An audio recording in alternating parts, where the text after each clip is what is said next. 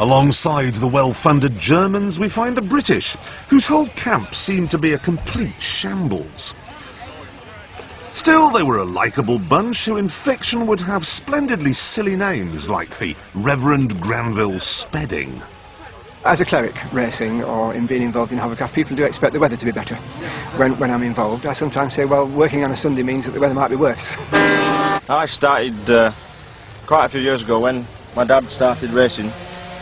I was born. He built his first one 2 months before I was born. I've never done anything else. It's the best.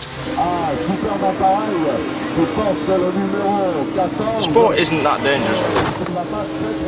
In England we've had no fatalities at all and they've been racing for over 25 years. I broke my collarbone last year. It's relatively safe for a motorsport. We race fast along the water, we race fast along the land, but we go straight from one to the other. No other vehicle can do that. You've got to be at one with the craft, you've got to really think about where it's going and what it's doing, and if you lose your concentration for a split second, you break your collarbone. So, who won then?